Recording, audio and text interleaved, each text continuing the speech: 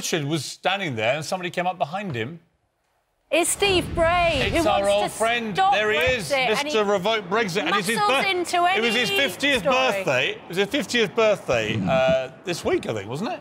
Happy birthday, Steve Bray. So, Steve, we want to say something to you. Thank you very much. Happy birthday, Steve! Say again. Thank you very much, Piers. Stop Brexit. Yes. Stop Brexit. It's not a done deal. Start Brexit.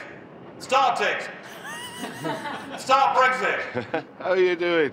Start Brexit, Steve. Got to stop Brexit. Start it. It's a disaster. Start it. Steve, start Brexit. Yeah.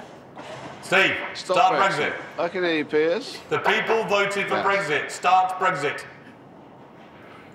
Hey, that was 3 years ago. People have changed their minds since then. Nobody's changed their minds, Steve. To many that voted leave. Steve, no one's changed their mind. It's time to start Brexit. Many. Start Brexit! Stop Brexit! Not a done deal, and it never will be. Steve, we're off on holiday now, so have a very, very belated happy birthday, and you bring a bit of gaiety and sunshine to our lives. We appreciate it. Thank you very much. That's the end of Steve. Stop Brexit. Not the end of the argument, though, is it? For 3 years, so let's work this out. For over 1,000 days, he stood there with his placard, just shouting, "Stop Brexit." Well, stop Brexit! Currently, he's winning. Yeah. 3 years on. Well, it hasn't happened, has it? Exactly. Anyway, happy birthday, Steve. We're going to turn our attention... What Steve did before Brexit? What was Steve doing before he was running around every day with that placard and his loud hailer? Let's ask him. Steve, what did you do before you wanted to stop Brexit? What was your job? I'm a numismatist, so I did coins. I deal in coins. Oh, he deals in coins. He deals in coins? Numismatist. Oh, OK. Interesting. And do you look forward, Steve, one day to being able to go back to a normal life or not?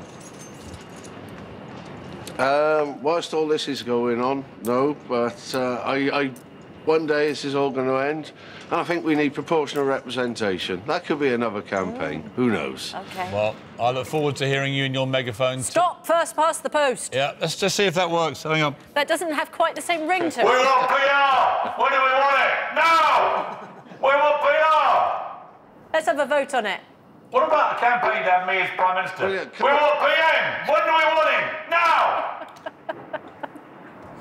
Piers, come and join us one day. Yeah. You know what, Steve? I might do, just for the sheer giggle of it. If you're still doing that in September, I'll come and join you. All right, as a promise. All right, we've got to leave it there. If you're still doing that in November, Boris Johnson's in trouble.